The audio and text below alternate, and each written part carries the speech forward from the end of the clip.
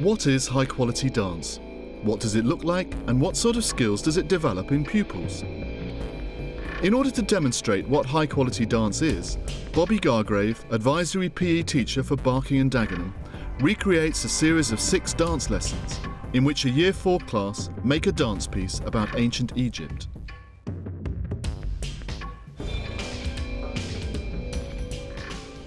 High quality dance is when children are committed to dance education, they want to do it. I like doing the dance that we're doing. It's about raising levels of physical activity and fitness through dance. The dance is a very cool lesson because it's just a good exercise for you. Seeing children as choreographers and as an audience. Focus and concentrating. So we're going to do our best.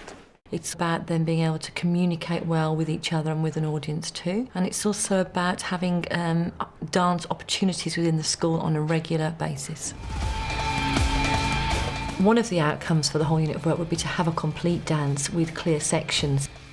Section A is our time machine and travel through the time channels. Section B is finding out we're in ancient Egypt, so the shapes coming through the sand idea. Section C is where we have the workers in Egypt working on the pyramids. Section D is where we have the explorers and the archaeologists. And return back to Section A as our final section. Each section of the dance is developed in the first 5 lessons, and Lesson 6 is a performance of the whole piece. What we're going to do in our first lesson is really try to create a simple travelling motif. In lesson 1, we're going to work on creating a simple motif based on basic body actions. We're going to develop that motif by using the changes of speed and time. And the idea it's going to relate to is travelling through space as if in a time machine. So we're going to have an idea interpreted into movement. You need to be absolutely clear about your motif and the order of your actions. Can you remember it? Can you repeat it? Right, you've got your motif, you know what it is. You are now going to develop it by changing the speed to make it really interesting. So that's your decision. Is that clear? Off you go. So I should see lots of speed changes happening in the room. Remember we talked about this, you're still going to take your motifs in and out of space. Nathan, that is a really nice controlled rolling action, well done. I think the value of dance is that they actually engage in the learning themselves. It gives them an opportunity to be creative, it gives them an opportunity to be themselves, and it gives them an opportunity to bring something they know to the learning situation as well, because it's often about their response and not anybody else's response. Number 1 is going to see if they can spot which actions did they do slowly and which actions did they do very quickly. Okay, off you go. There were moments in the lesson when we were talking about motif development using speed where the children clearly understood that, because when you went back to look at it, you could see the improvement in their sequence by seeing the changes of speed. They could also tell you about the changes of speed, and that to me was high quality because they'd taken on board the learning and they'd actually put it into their own movement. And also there were moments when the children were talking about each other's sequences, that they used the right language and they made a real judgment about what they were seeing because they had information to feed back to you. I like the way that you done the leap and then the jump. Some of them were fast and some of them were slow, so I liked that. Every lesson will include some element of evaluation, and it may be evaluation in terms of the children learning evaluative skills as an audience or as an appreciator. It's really good. And it may be the evaluations used to evaluate where we've got to and where we're going to go next. As a teacher, we would always evaluate in order to look for the next lesson and where the objectives are going to focus. You did the most beautiful spin, and it would be really nice if you put the arms either tight or open with it, so it really makes it, because you want it to be fast, so make it fast and the arms will stop you from falling, yeah? You could make those improvements because you know what to look for now. I've improved my spins from my arms tucked in or spinned out. And why was it good when he was watching you? Because if I went wrong, he will help me in that. You've got to focus a lot when you do your dances. Lesson 2 is going to be body shapes. We're going to look at creating our own shapes and we're going to look at creating group shapes. We're going to really focus this lesson on improving and clarifying our shapes, making them very, very clear. So when I look at them, it's like a picture. We're not fussing. Again, very important that they have clarity and they have coordination and control in body shape. And we're going to look at that through using the artefacts as an Egyptian stimulus. So they looked at the shape and the size and the angles.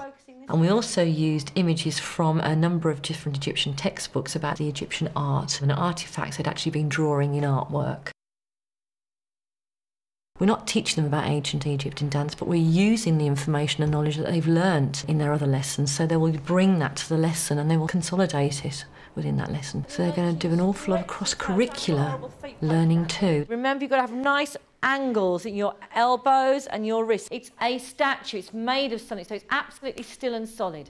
Oh, Shalom, you've got really starey eyes there. I love that. I really believe that one. Think about your hands. They should be sharper and stronger. Think about your elbows. Think about your toes. Think about your focus.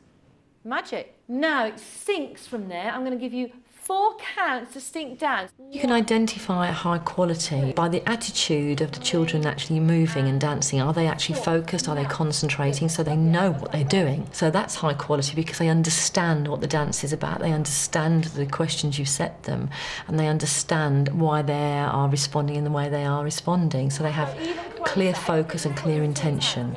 And you can see that by the way they work within the lesson. So you've tightened the shape up and you've made the angles clearer. Travel to our groups and then we get to our posing shapes. Now, can you hold that? You sure? And really think about that focus so you really get that lift. And let's bring those arms out so we get the angles. But me and you in the middle and the two. Yeah, looks better. I did enjoy that because there was a lot of fun things to do in there.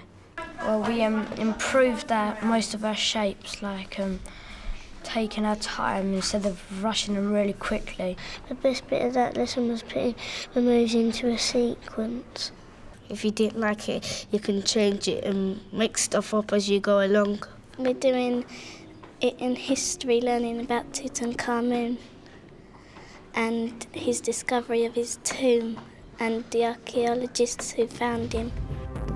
In lesson 3, we're going to look at a new action called gesture, which is where they use their body to communicate working actions. And then the lesson is going to teach them how to develop those gestures from miming into motifs. When we talked about miming, we mimed an action. How do I make it more dance-like? Make it more like bold. Bolder? So how do I make it bolder? You show that it's heavy and you show that you're really trying to push it. So the whole thing has got to be expressive? Absolutely expressive. Sam, you come up with some great words. Look, let me give you a clue. I'm drinking a cup of tea, okay? Now I'm going to exaggerate it to make it more dance-like. What have I done? Bigger. Bigger. Size, I've exaggerated it. Size is very important. So we've got the size, sharpness, boldness, we've got the weight. And we're going to repeat it so it looks like it's got a rhythm.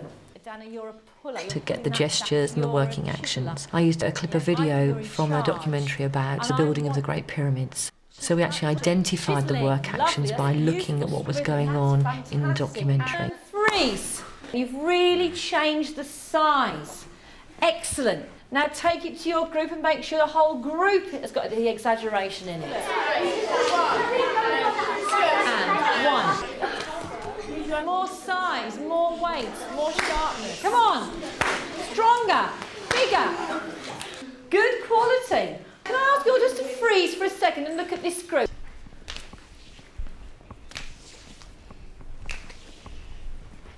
Really clear patterns and established a really good rhythm with it. Da-da, stop. Fantastic. So you can see it's a real dance-like action. Me and Darcy there, we were scribes and Lucy was like the boss of all of us to like tell us to keep on working and Jack was a chiseler.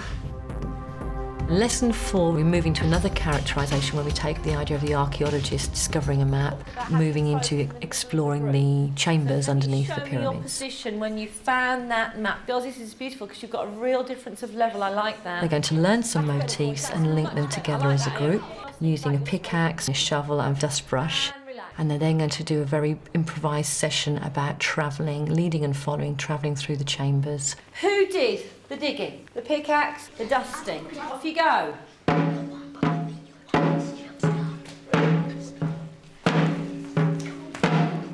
And freeze. Fantastic. From there, you are going to go on your exploration, so get to your partner to do the exploring and travel 2, 3, 4, 5, 6, 7 and so you're going to meet in the same place every time. I think the other thing about high quality dance is if you say to them, show me your position, they can go straight to that position because they know where they're going to be in space and time. Now this is the next bit. We're going to improvise. So that means you are going to do it as it comes to you, aren't you? So you've got to go in quite narrow spaces. You might keep changing them, but I want to see you travelling in narrow spaces. Also, high quality means they can get on with a task and work with it without you having to be completely guiding them through that task. You set the task, they know the question, and they have enough knowledge to actually give you an answer.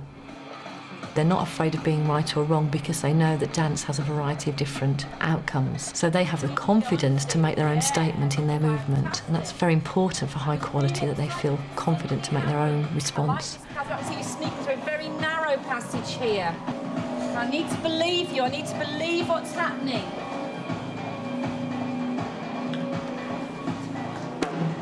We done travelling, doing sequences and working in partners. If you've forgotten, you could just ask your partner or someone in your group.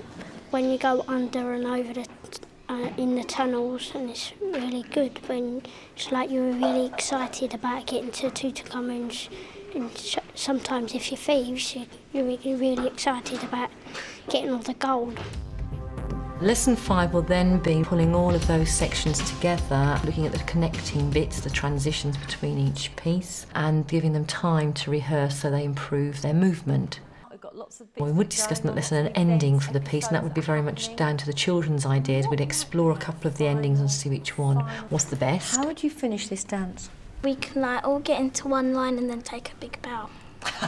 We could sort of freeze in a pose. Go back into the time travelling machine and travel back. Interesting. Reverse it, go back to section A. I like that. Can we take Aston's as a possible ending? So when we finish in the time tunnel, we're then going to reverse ourselves back and then spin back out to where we started. Lesson 6 would be our culmination of the unit of work. We'd pull the whole thing together, do a proper performance and maybe evaluate it ourselves, or get another class in to evaluate it.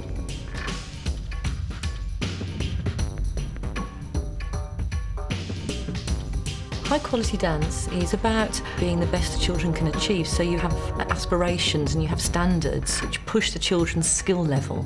So you are looking for control coordination, you are looking for choreographic skills, you are looking for language that uses movement vocabulary to describe movement.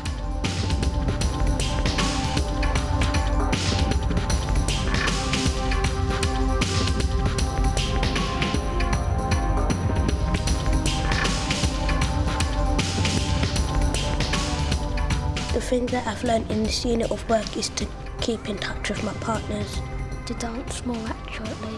Keeping in time with the music. We can make our shapes more and bolder and bigger. Different speed. Keeping time with my group. How to put things together and speed. To keep space.